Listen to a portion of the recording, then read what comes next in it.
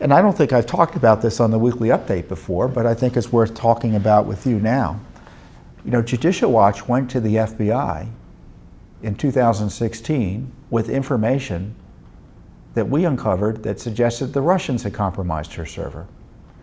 We had hired someone to investigate whether the Clinton emails were on the dark web, basically a publicly available part of the internet that you normally don't access.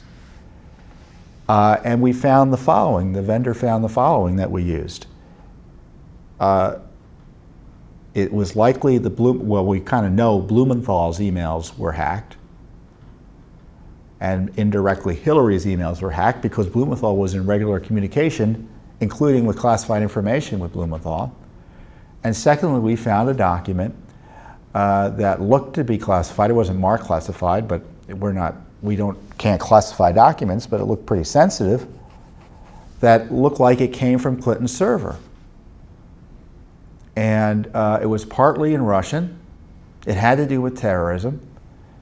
And the indications were, therefore, that that document had been hacked from her server. Now, we went to the FBI. Our guy met with them for 4 hours.